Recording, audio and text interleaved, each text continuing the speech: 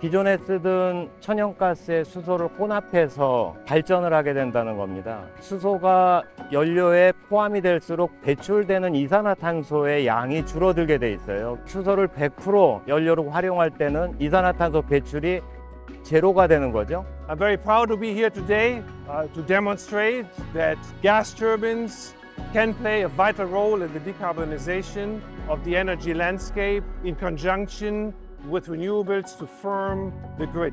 Firstly, it demonstrates Hanwha's willingness and ability to commit substantial investments to demonstrate high hydrogen blending in existing gas turbine assets.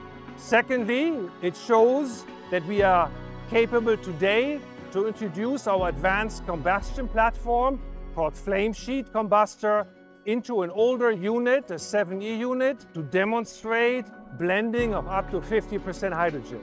This is a particular technology that has been designed for low emissions, dry low NOx emissions. 수소를 활용해서 발전을 할 경우에 배출되는 가스에서 질소산화물이 많이 나오게 돼 있어요. 근데 그 질소산화물은 미세먼지를 일으키는 주 원인 중 하나이기 때문에 질소산화물의 배출량을 극도로 줄일 수 있는 기술을 채택하고 약 60% 정도 수소를 혼합해서 연소를 했습니다. 한 자리 단위수의 질소산화물이 배출됐고요. 이산화탄소는 약 22%의 저감 효과를 얻을 수 있다는 것을 실증을 했습니다. 50% hydrogen is a great achievement, to our knowledge, a world record.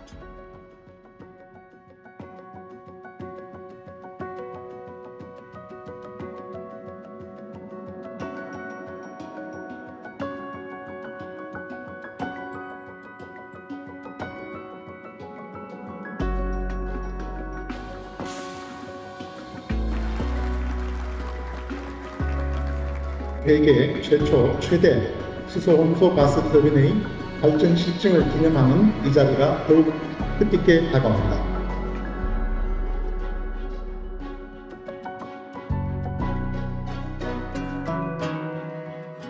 지금 60%의 수소 혼소율을 100%, 즉 수소만을 연료로 활용하는 가스터빈까지 여기서 실증을 한 이후 상업화를 할 계획을 갖고 있다.